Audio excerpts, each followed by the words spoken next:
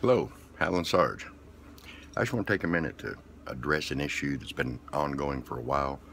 A lot of people have covered this, a lot of people have talked about it, a lot of people have had conjectures, ideas, theories. You remember this? Oh, by the way, I'm in front of my militia wardrobe again. Get you one. Remember this? 22 ammo.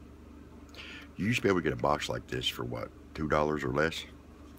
And then the great gun scare come around. President Obama and his Black Ninja Army is going to come take all your guns and your ammo and all that. Well, then the prices started going through the roof. Now a box like this will cost you about $5, $6, $8, depending on where you are. Hell, some places it may be 10. I don't know. But the days of the cheap ammo are done. Now, that's because of President Obama. That's because of fearful preppers who are hoarding ammo. But to be honest with you, in my opinion, the biggest driver behind this is your gun stores.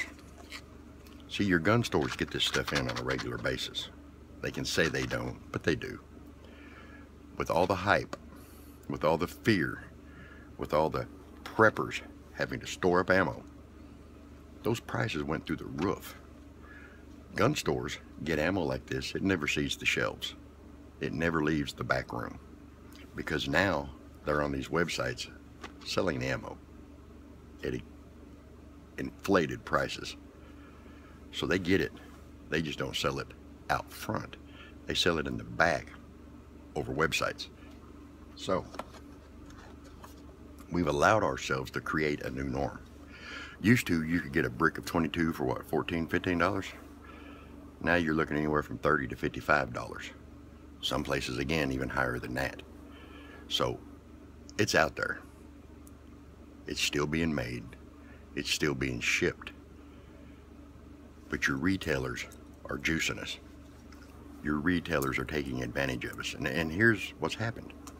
We've allowed that to happen. We have created the new norm. We have let fear and misconceptions drive the prices of that ammo up to where it's just crazy now. It's beyond ridiculous. But we did that ourselves. We allowed that to happen. So President Obama, the fearful preppers, and crooked-ass gun stores, crooked dealers have done that. Now, right now, the cheapest ammo out there for a pistol is a 9mm. It'll be next on the chopping block. You can guarantee it. 223, hell, they're trying to ban it now. So remember, get off the fear wagon. Don't feed the monster. Stop buying the shit. Stop buying it. Stop paying those crazy prices. Let them sit on that shit a while and see if it doesn't drive the price back down. Stop buying 22 ammo. Stop feeding into it. The higher it goes, the more you pay, the more they'll keep it that way. Just shut down, stop buying 22. Just absolutely refuse to buy it. Let them sit on it. Let's see if we can't bring them prices back down at least a little. That's just my opinion, guys.